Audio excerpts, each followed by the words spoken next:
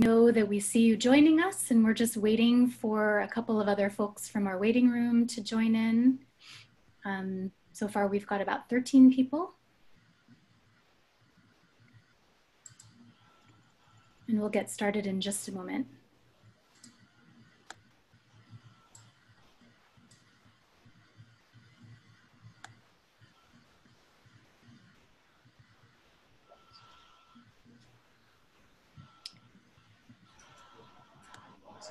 All right, well, thank you very, very much for joining the Mid-Atlantic Teaching Artists Virtual Retreat today. We're in our second week. My name is Susan Auchen, and I work at the National Assembly of State Arts Agencies. The session today will be recorded and later shared, so please do turn off your video if you don't wish to be recorded. Today's workshop is called Applying Indigenous African Principles in the Classroom, Decolonizing the Classroom, and will be led by Olu Butterfly Woods. Now I'm going to turn things over to our producer, Carol Kelly, for a brief review of some technical housekeeping items. Hello, everyone. My name is Carol Kelly. As mentioned, I'm the producer for today's session. I'm here to review just a few things to familiarize you with the tools you'll need to use for this Zoom meeting. I would imagine most of you have been using Zoom these past months. Let's start with this screen. This allows you to change views. If you would like to view your interpreter, you can find Laura, our interpreter today, and then look for the three dots at the top right of her picture and select Pin Video. You will only then see the interpreter in this view. You can also select Gallery View, which is the top right of your screen, to see both interpreter and presenter. Otherwise, you can stay in active speaker view. Next screen. Thank you. Troubleshooting. If you get disconnected, please rejoin using the same Zoom login that you initially joined. Today's sessions are being recorded, as earlier mentioned. If you do have technical issues and need to reach me, you can reach me on my cell number, which is shown on the screen. You can jot that number down if you'd like to. I'd be happy to help you. Next screen.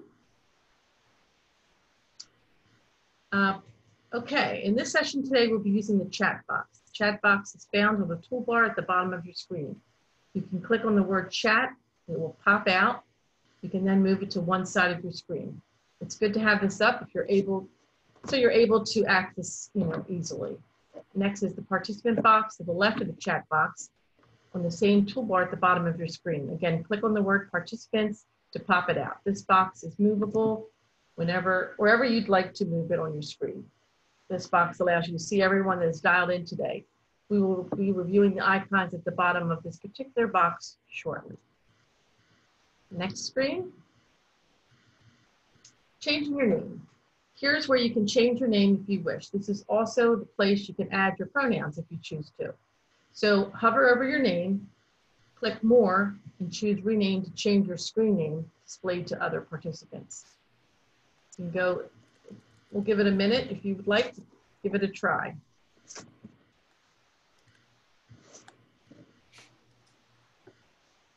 Okay, last screen, I believe.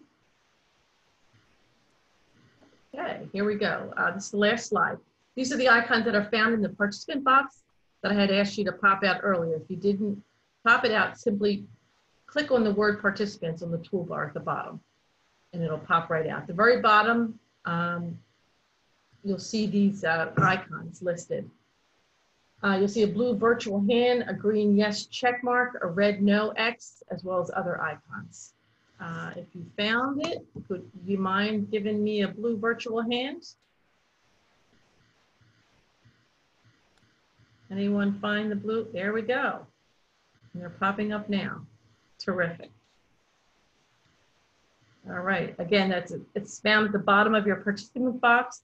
There's a little icon, scroll way to the bottom, and you'll find them. Looks like most of you have found them. So I'll go ahead and clear them. And I think this is all I need to cover before we get started. So I'm happy to turn it back over to Susan. Thank Thank you so much, Carol. I appreciate that. And I'm happy to introduce you to Olu Butterfly Woods. For over 2 decades, she has been an educator and teaching artist at schools across Baltimore.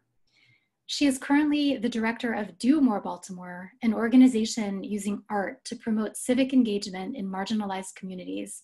And she's the founding co-director of Free Up Village Community Supported Education, which focuses on African STEAM edutainment spaces.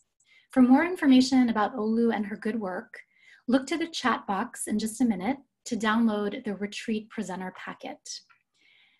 Now, please welcome Olu and let's begin.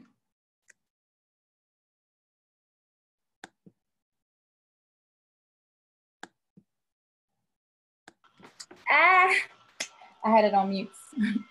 My brain contorts, working torques on synapse forks. My breath exhorts, tongue flips south to north, bringing forth new births, creating new turfs of earth to rectify the dearth of worthwhile words. My name is Olu Butterfly, and I'm so honored to be here with you all. If this was not COVID times, I would have loved to actually dance with you and sing with you in person, but we're gonna do a couple things to try to make this interactive if we can. The pictures that you see before me, that is me on the back. I was born in Nigeria, but to a mother who's from the Bronx. So I bring to you the diaspora. I also had an organization that would bridge Baltimore City, where I live, and Ghana. We would take young people from here and bring them over to the continent to see them activated and affirmed. So that's some of the qualifications that bring me here to you today. And what I'd like to do first is we call on spirit first. And today we are going to do some libations, if that's okay with you all. I do not see the chat. I need to work on that. I don't see the chat. So I don't know if people can unmute, but what we do, libations, if everybody can see me, we start with water because water transcends and connects us to spirit and all the elements. Everything that's alive needs to drink a little bit.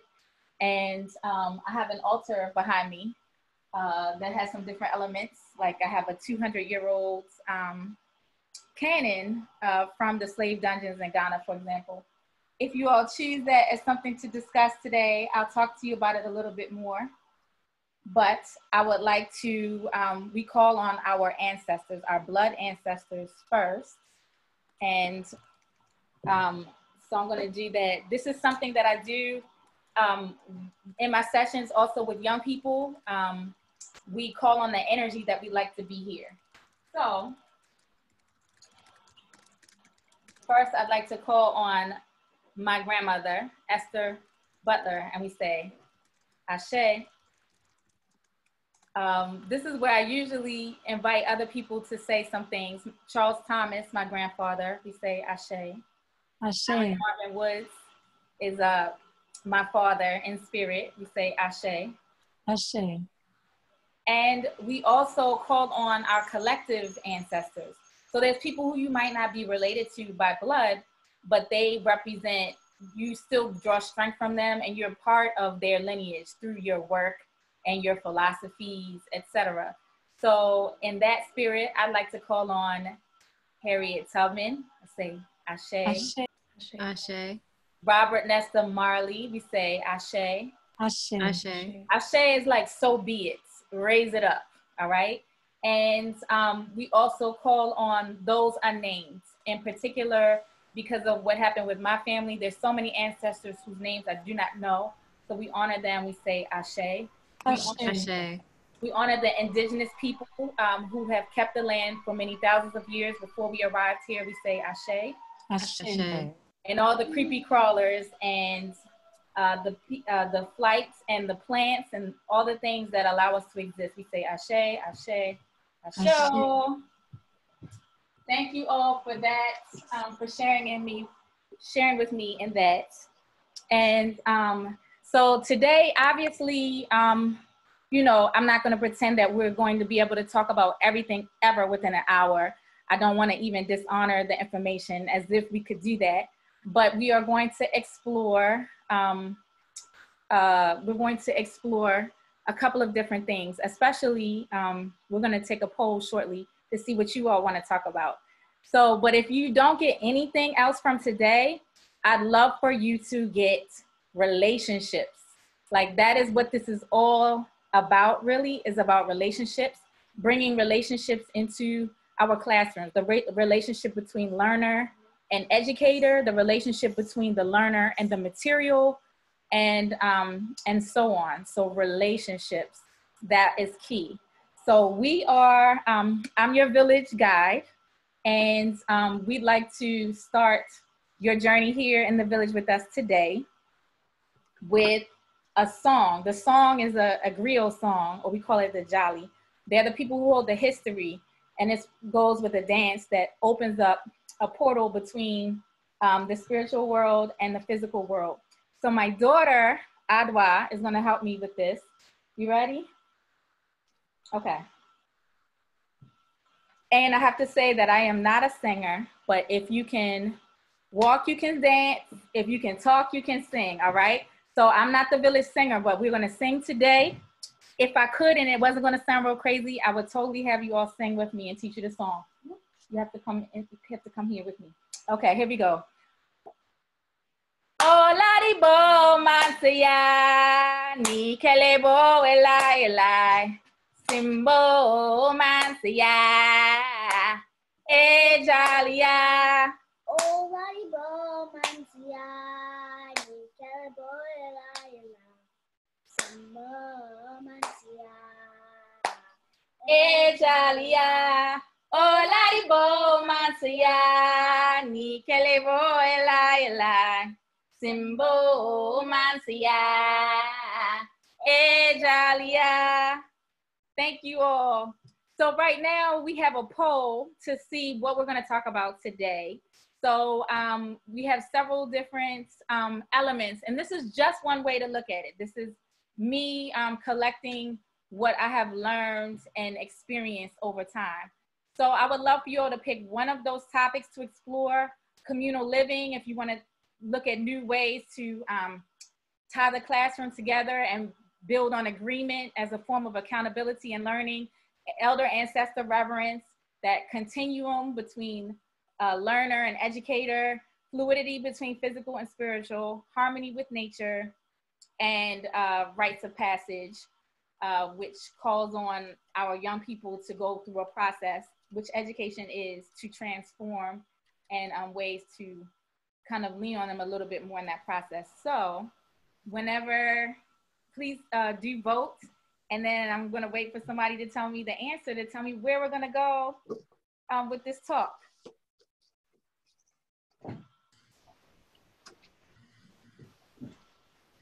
We have about 62% of the votes in. I can give it another 10 seconds.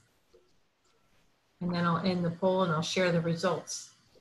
Because I have way too much to talk about. We could spend a week together, but we only have a little tiny bit of time. So we're gonna do one thing of your choice. And then I'm also gonna talk about specifically art, of course, because that's part of why we're here today, to talk about arts integration and the arts. Okay, I'm gonna end the poll. We have about 75% in. Okay, thank you. And then I'll share the results. You should be able to see them on your screen. Harmony with nature. I love you guys. Okay. Thank you. So I have it in alphabetical order, so I'm going to find this slide.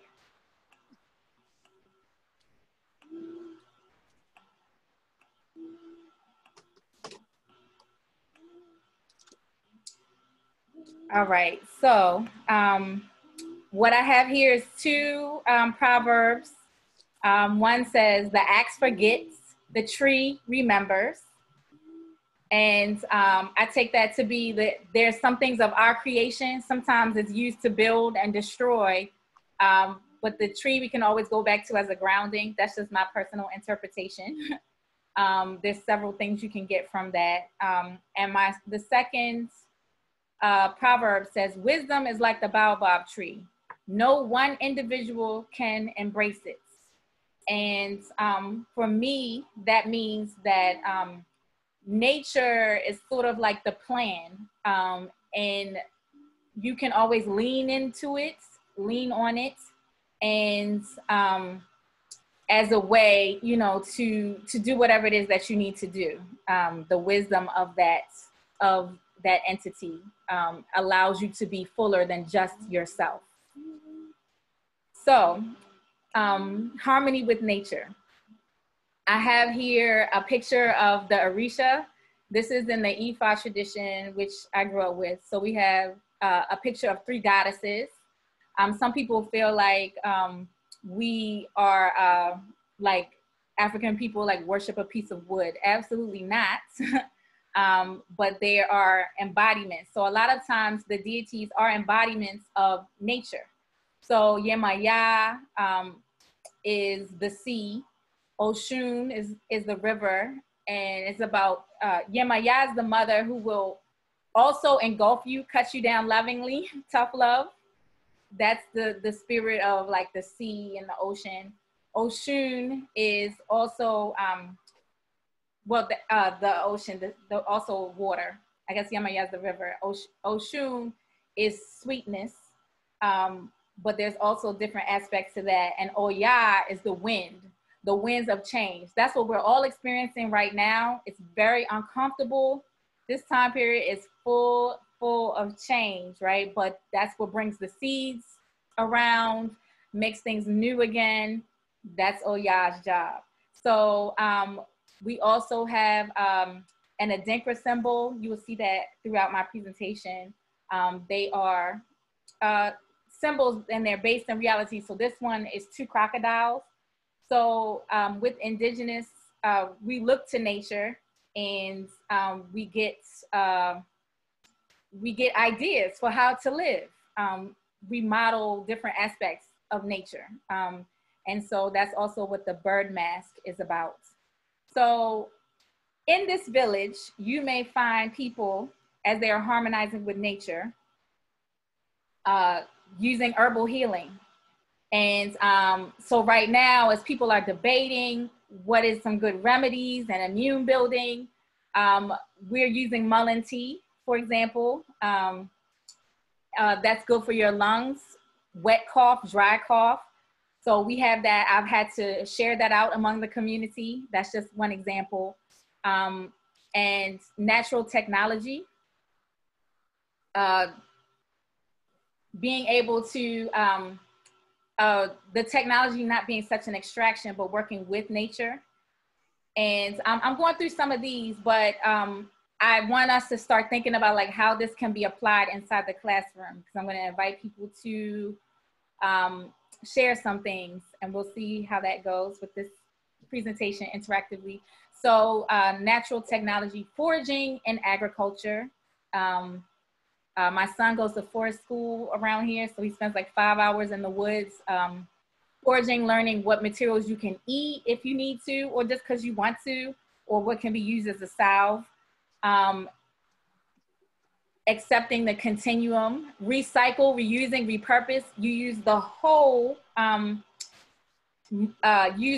thing, right? I have a drum, for example, and there's some people that eat goat meat. I do not, but the skin, nothing is wasted, all right? And everything is repurposed. That's why plastic is sort of wreaked havoc on, in indigenous populations, because if you're eating an avocado, the pit, you could just throw somewhere, but that doesn't work for some of the things that we have here. But that circle of life, that cycle of life, patterns, rhythms, cycles, our heartbeat, the seasons, looking to those to set time and to shape what we do. Nature is grounding, it's balance, and using it for programming. So as educators, that's what we do. We program people as people who transmit culture. Young people are ready and ripe for programming. I used to resist that word as an Aquarius, like I don't want to be programmed. But that is what we do. It doesn't have to be bad. And so using, like for example, lavender tea or chamomile tea. I have a really robust, rambunctious son. I have 4 children. So we might take that in the evening. And that replaces me saying, hey, settle down, be quiet. I can use this tea, right? So nature is all providing. Like, what is there that you can't get from it? Even if we have not discovered all the purposes of a particular plant, you can often use the bark for one thing, the stem for another, the leaf in this season for this thing, the fruit. It's just so beautiful. Plants, I feel like plants can do absolutely everything. If I had a religion, it would be like plants. If somebody's saying they have an issue, I'm like, what plant can we use? Biomimicry. As we look to new social systems or organizing, a lot of times you can find something in old social systems. So biomimicry is, how we use nature to dive into new solutions. There's a lot of reverence in this system for like the lion, for example, who is like the king of the jungle. But of course, those like top feeders, they end up vulnerable to extinction. What are some other things that we can model ourselves after, right? Animal totems. So there is animals that you may relate to, that particular groups relate to. So in this village, my middle name is Butterfly. I've always related to the butterfly, both for transformation, not standing still, and some more things, right? So what is your animal totem? Deities are forces of nature, applying elements to titles or interactions. So bringing that balance. In the Dagara culture, for example, they have a council of elders, but you don't just stop there. You have an elder that represents fire, an elder that represents water, and minerals. So you have your different elements within the titles to bring that balance. Healers who can, this is what I admire, who can talk directly to nature and get the information that way. It's a kind of studying, a kind of science. So George Washington Carver, which many people are familiar with, this is a gift that he said that he had. He would talk to the plants, and that's how he got a lot of his ideas and information. They don't put that in a lot of biographies. Eliminating obsessions with categories, that idea that things need to be binary, and that they can exist on a continuum, or through the binary, you can create multiple systems that are rich. And so that's modeling tandem binary versus either or thinking. So these are some of the ideas that we have, right? That's how you can see it in the village. So how do we bring this into the classroom? I have some ideas and examples here, but I really wanted to see if I could hear from you all, either something familiar that maybe you already do, or if you have like an idea of like, hey, I could do this. So I don't know if we have a way to either, if somebody could help me read from the chats, or if we can unmute people who raise their hand, perhaps. If anybody has any thoughts. And if not, I can keep talking, but I'd love to hear from you all. How about if folks want to talk? This is Susan. If folks want to talk, go ahead and raise your hand using the blue hand raise button. I'll see you in the participant list, and then Olu, I can share with you, we can unmute people one at a time. And if you're having a hard time finding the raise hand button, then feel free to chat your question and I'll keep my eye there as well. Okay. That would just make me feel good. Trust me, I can talk. I can keep talking. So I guess I'll talk until I'm interrupted, I guess. So these ideas and examples are some things that I kind of pulled out. The herbal programming that I was talking about, aromatherapy, I had to do a classroom of kindergartners, for example. And so even the smells that they walk into as a way to set an environment. And then, of course, recycling and reusing, modeling that. How can we do that? How can we involve that in our practice? in our classroom, do we have the presence of the various elements in nature represented? Do we have living plants? Do we have water? Do we have, it can be a very tactile experience, you know, depending on what age group you're working with. I find people really love to dig their hands in soil. It can be very calming. It's like mental health, even a grounding to do that, to just like even touch soil. There's just so much tactile elements with nature, bringing that into our classroom. And I see it as the ultimate life lessons of seeing a seed grow to maturity. I feel like that alone, like as many times as our young people can experience that, because it's such a rich reference, where they, that idea where you have to kind of have faith, you have this seed, it doesn't really look like what it's gonna look like at all. They plant it, and then next thing you know, it has to go struggle through that darkness to come out, and then you have this little baby shoot. And then somehow it grows into something really full and mature, whether it's something you can eat, just look at, or breathe in. I think that that is such a reference for life. And I think it can be applied everywhere. So inviting our young people to that experience. Food, looking at food holistically, that's the harmony piece. Food is a way to get the energy of the sun into our bodies. That's what I tell even my children who want to bring like sugar from the corner store into our lives, and things like that. Like, this is not really what food is for. It's for getting that. Some food has more energy from the sun than others. So looking at that holistically.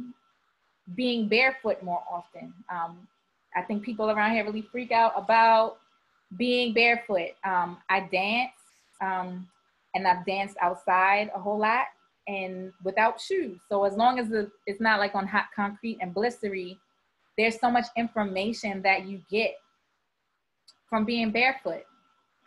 So it's actually a whole set of senses and intelligence and information that comes through there, and it's very grounding. And I feel like, especially our young people, that, you know, they might kind of grow into a level of discomfort with being barefoot, but I feel like people definitely benefit from that. And I put that there, the neem tea and the mullein tea. Neem is another miracle plant. And, but a lot of times what you need tends to grow right where you are. You know, dandelions, for example, we look at them as roots, as weeds, but they have so many properties, especially the leaves, as a diuretic, a cleanser. So when you look around you, like the ailments that you have, or a particular place may be experiencing, what you need tends to grow right around you, which I think is so just beautiful and miraculous. And problem solving, when you're having an issue, thinking, how does nature solve this? What would nature do? And I find that nature, as well as particularly, I'm a tree hugger. I don't know if I have any other tree huggers in the house. When you need that grounding, that emotional grounding, sometimes it's like a hug from nature, or being in nature is absolutely the remedy. It's extremely grounding. So I don't know if I had any other comments or questions. You have some really great ones, and would you like me? Sorry, I shouldn't have been talking through that. Okay, go ahead. No, it's great. How about if I just read them off, and then? Yes, please. Okay, great. So Gina Rice says, I do a meditation for students to connect with their spirit animals. Mm-hmm. Then we create a clay animal from that meditation. Mm-hmm. Jennifer Ridgway says, I use aromatherapy in my dramas quite a lot to set the moods and engage students in specific characters. Wow, I love that. Amber Coppings has contributed that she works with adult women in recovery from addiction. They take daily walks. we've started to incorporate natural ink making and dyes using flowers that they forage for every morning. I love that. It helps them put peace and creativity at the beginning of their day and take some time each week to really focus on gaining new skills. And then Samantha Clark, this is the last one, is I love the idea of looking to nature to remove the binary. I think there's so much to learn about the cycle of life and how this can remove the binary of good things happening to good or bad people. Yes, thank you. I love all of that. And thank you for affirming looking to nature about the binary and the either or thinking that has a lot of us stuck. We have a two-party system, kind of. There's other options, but for example, and so that kind of creates this really interesting tension, the either or of it. So yeah, permeates this particular culture, but we can choose what we do in our classrooms. And so, so some things to just kind of take away from this is, how much time do you spend in nature? I know there are times when I'm more or less.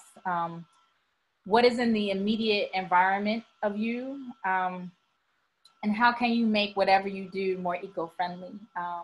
So I know that I'm not personally an ink maker, but I love considering that skill. I'm a poet, and in writing class, maybe we can consider like making poems with ink that we made. I love that, and you know, going into depth in that way. And so I want to the next element I'd like to talk about, and like I said, you know, this thinking here is the way that I kind of divided up these principles, but they are not like universal and they really overlap. So I definitely wanted to talk about art since we are here, definitely to talk about art collectively as a part of this whole conference. So I have this proverb here that says, "You are beautiful, but learn to work, for you cannot eat your beauty."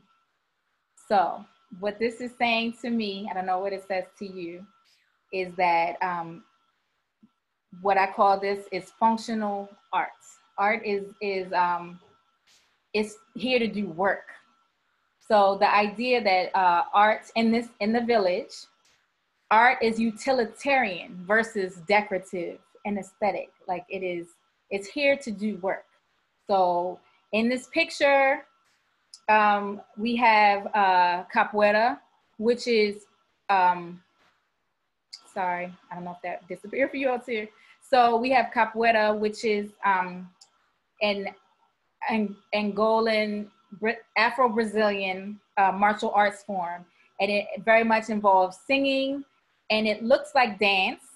They had to disguise it in order to train, and they repurposed their bow and arrow into instruments, as you can see. So this idea that it's everything is kind of moving together, and even in African martial arts, there's singing and there's music. The idea of the drummer boy, I think, came from there. So I also have a picture of fabric. The fabric often tells a story, like each year or each season, they come out with new fabric patterns and they have names, and they can indicate different things and tell different stories. And I also have the pattern in the young lady's hair, cornrowed. Sometimes that's even been a map. So the idea that we don't have time for like aesthetics just to be. Everything has to be doing something. So this is art versus a museum. And a museum, the art kind of sits up static and still versus being used and in the home and in that way. And that art is food versus something reserved for the privileged. So this idea that like arts is yes, for the access of the privilege, but it's something that everybody needs in order to eat. It's a part of life. Like you have to take it in. And it is items from spirit for spirit. Art is the inside of the world. Art is art as ritual. Song and dance are functional. It's not just like for no reason. We're gonna see a video with that. Music accompanies everything. Everything can represent, can have flair, can have personality. So a spoon, you know, it could just be this. I mean, even, don't get me wrong, the clean shape and design can do something, but it can also, there can be personality put even in something like the spoon or the fork, right? So just everything can be infused with spirit and personality. And everything is multidisciplinary. So it's not this, that there goes that continuous, not necessarily binary thinking, that these things come together. And so I wanted to show a couple of different examples of this. So on the left is in a comb, which is actually spiritual healing. Oh, I need to get this together. Is it gonna let me do this? So the comb is a ritual where people come together, and as you can see, the drumming and the dancing, partly what's happening here is people are, it's actually a healing for the community. And a lot of times messages may be channeled, but the drums themselves, I wanna say that's that harmony with nature. The drums themselves evoke different resonance and patterns that affect the body. And so we can see here what's going, a little bit of what's going on from afar.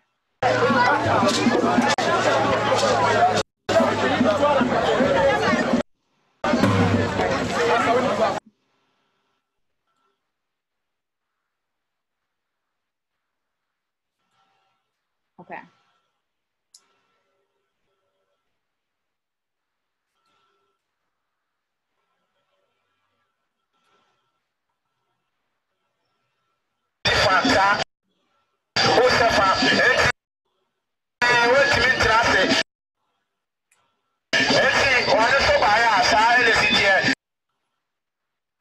Sorry, everybody.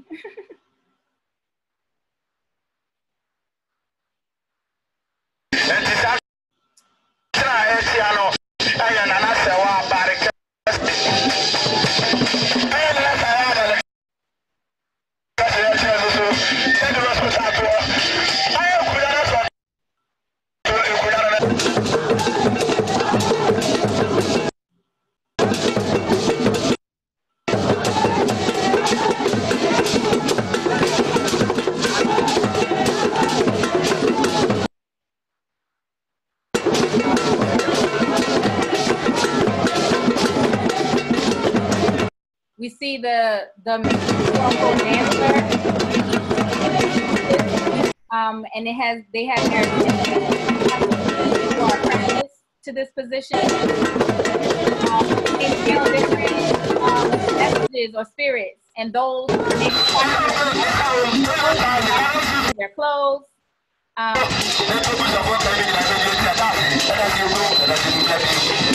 There might be certain things that are make sure that is away from them.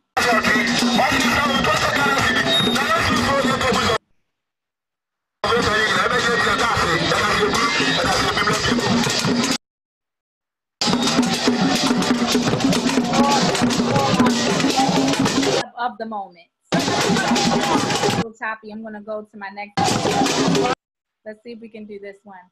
So this is in Tanzania, and a lot of times the singing, if we were together, I would have taught you a harvest dance and song. And so a lot of times when there's a big labor to be performed, the singing is what keeps everybody together. So the idea of singing in the farm is probably not foreign but they also may do it with fishing, so keeping everybody in the rowing, in the proper, powerful rowing cadence, as well as building a house. So having to transport heavy things. It might be very intense for a short period of time, and then they switch out, and then other people come and replace them. And the person that keeps the timing is the musician. So, oh man. Every time I'm clicking it, it's going away. Let's see if I hover.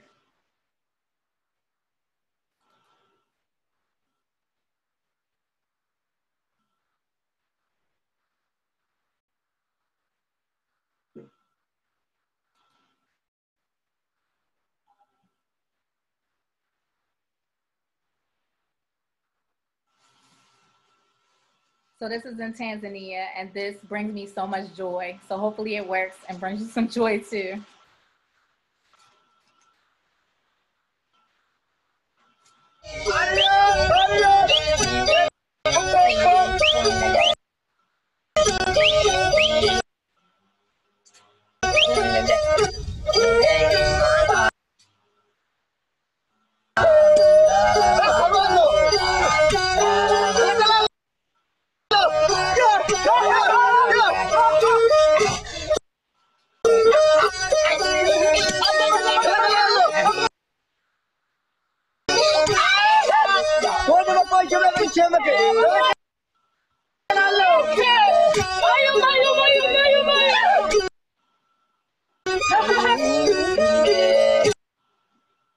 This works out much better, and I've actually heard it.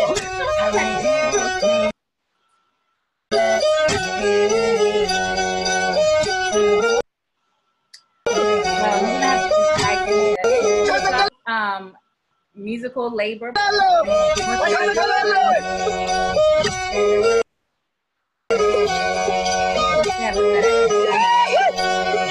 don't know what's going on, but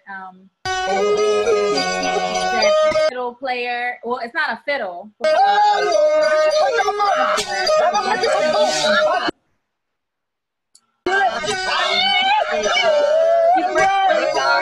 To help them work really hard. So, I'm going to do this. Some ideas and example about applied art, especially because I need you all to join me. Like every few years, they decide that art is the core subject. And I'm like, I thought it already was the core subject. And it's like art always has to continuously justify its existence and investment. And we know that, you know, so ideas and example, of course, arts integration. There is no subject that can't use art. It doesn't exist. Like art can be infused with every single subject. The classroom space, art can be everywhere. It should be accessible. It can invoke more creativity in all the elements. If you have a drill, if you have the tools that you're using, just more creativity. If it speaks life, more beauty and expression. Art is critical for mental health, to you know, keep us grounded, to keep us healthy, to calm our anxiety, to help us to transcend, and just be mentally healthy. Cultural identity, art is meant to include us, affirm us. Critical thinking, it's a kind of thinking, it's a kind of processing, and brings personal continuity. And so I'm saying that because art is not decoration on the side, it is literally can be infused everywhere. And to look at it as these other things helps people to understand that its involvement is critical. And so some of my imaginings and questions are, how does your art practice reflect relationships? And how does your classroom practice express your passionate relationship with art in your greater life?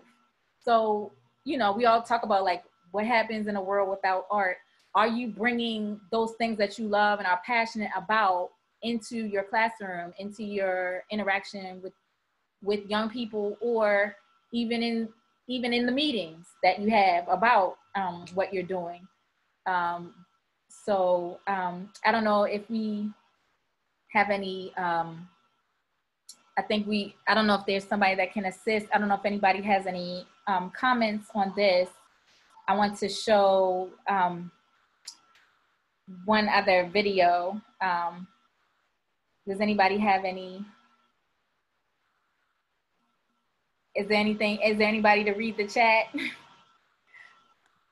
Sure, yeah, Okay. I'm seeing, If anybody has any comments or questions about applied art, mostly I'm inviting you to continue to defend art with me and that art is not this decorative thing that's nice and cute, that it is key to a whole human being and it's food. So yes, did you have something you want to say? feel free to unmute yourself if you do and chime right in.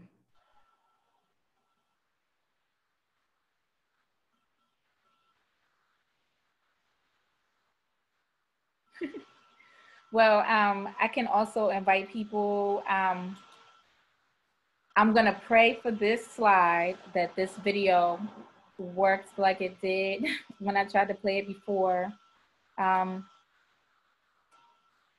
So this is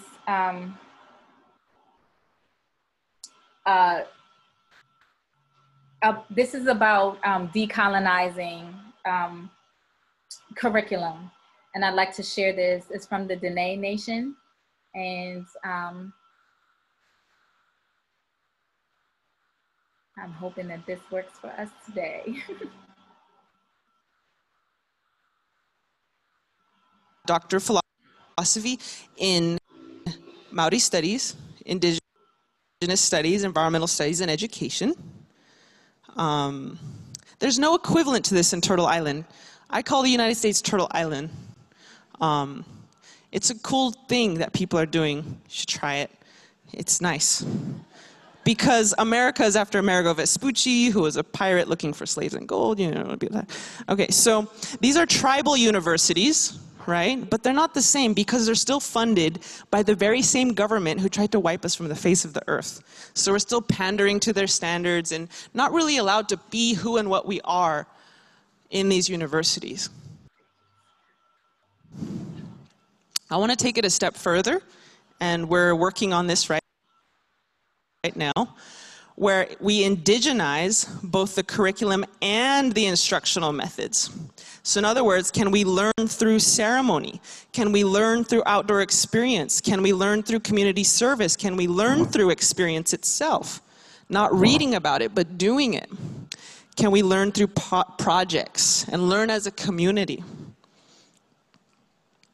Also indigenize how we evaluate student success. Allow students to present their research findings through dance, through song, through film, through ceremony, through art, through architecture, through food production, and confirm and affirm that these forms of presentations of information are valid and true.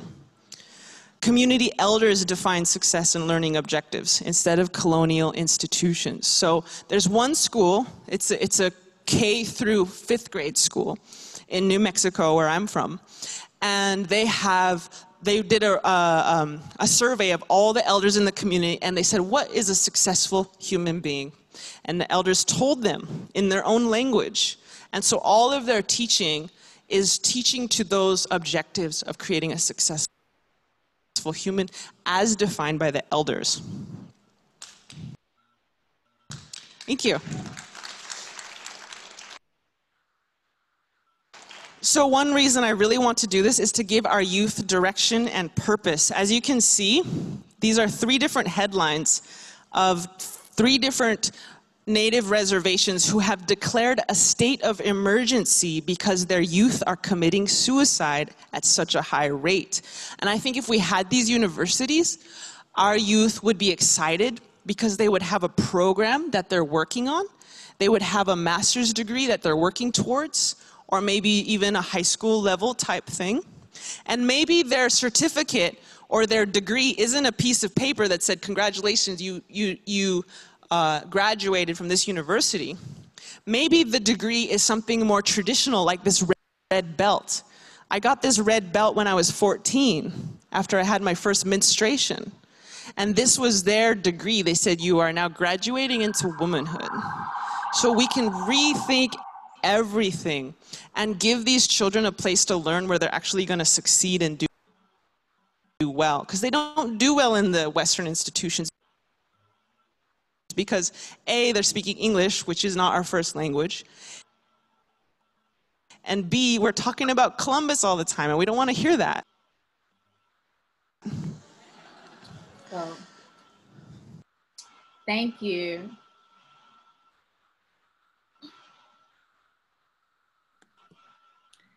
So, I wanted to share a little case study and then take some questions and answers. So, if we were together, we would do this, but I'm gonna still invite you to.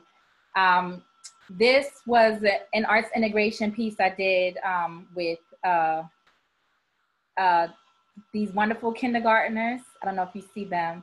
There's a book called Elmer, and it is about an elephant who is very different and is full of personality. He is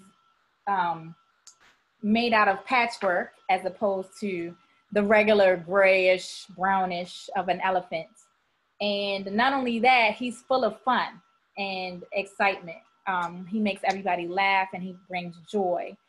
And in the end, his uniqueness was celebrated. For a moment, he wanted to be like everybody else. And then they decided to have an Elmer Day where everybody would dress up like him and he would dress up like them. So this is, so what we did was, you know, we read the book, but we used the book as an invitation to community because that's what I felt very present in there. And so what we did a process where everybody created their own patterns in the strip. So they used crayons and then they used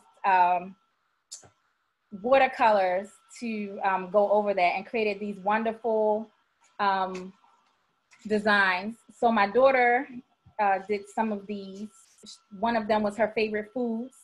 She put her favorite foods and kind of made a pattern and the strips, and then we cut it up so that our elephant that we created was not just made up of our own, but we, this is my daughter's elephant. She's supposed to be here to present to you all, but she went to the left. His name is Alex, and he's made up of strips that our family created.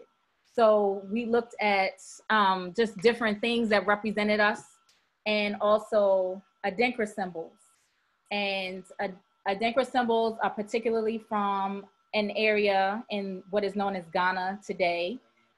There's like hundreds of them, and they've been used for hundreds of years.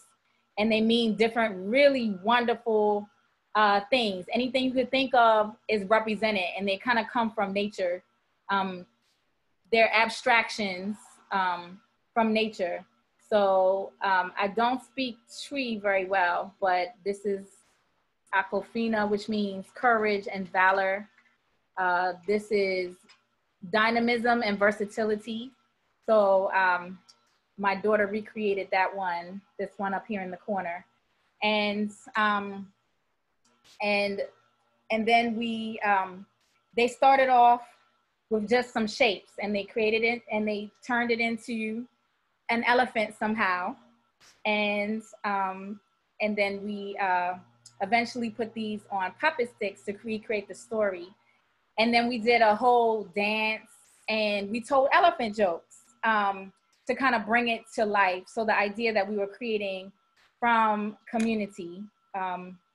So if we were together, my time is kind of coming to a close. I wanted to invite people to create kind of a to create from how you represent in your learning and teaching philosophy, to think of 3 different, this is only a small representation in front of you, there are several, there are hundreds. And we got to go to the village in Tonso, where they make a black dye, and they create the stencils, the stamps out of calabash, and they put it on the fabric. So these are just some of them. So we kind of are running out of time, because I really did want to invite people to create their own pattern of 3. But as you can see, feel free to look up Adinkra symbols and knowledge, strength, adaptability, energy. These are just different elements that maybe can be incorporated to affirm identity, or like what your philosophy or personality or daily living is, and maybe create something together based on that. So yes, sorry we ran out of time, but I'd love to take any questions, and if there are any, or comments. If folks have comments, this is Susan. Feel free to either raise your hand or chat them out. I can read them out, or just unmute yourself and chime right in. I think we have about time for about three questions. Alex would like to know if you have anything that you'd like to say. These are some of the strips I wanted to show you.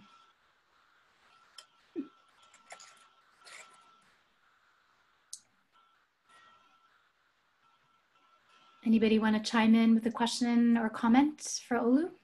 It makes me feel less lonely. I can't wait till we can all be together again. Okay, so Amber's saying she's definitely going to go through the Adinkra symbols and create a pattern, and she loves your Elmer activity. Thank you, Amber. And you're getting some good thanks.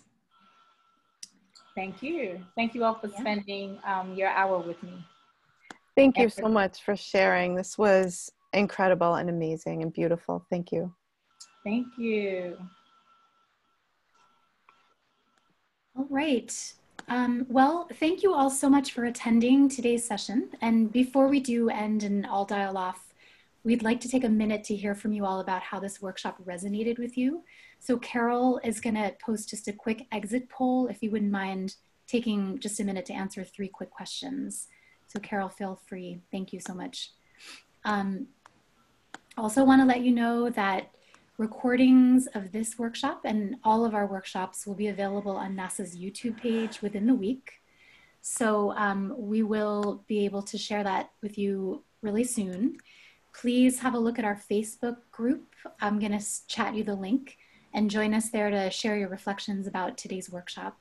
Also want to remind you that every Friday of the retreat, we're going to send you a weekly survey to let us know how we're doing, what you think, so keep your eye on the inbox.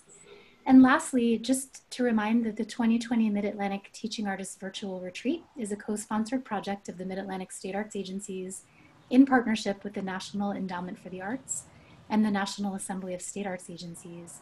We're so grateful for the generous support of all of these collaborators, and so grateful for your participation today. Olu, thank you so much for a wonderful presentation. Thank you. And with that, I wish everyone a great afternoon. Bye-bye. You can follow me at Olu Butterfly on Instagram. Thank you. Stay in touch. Thank you.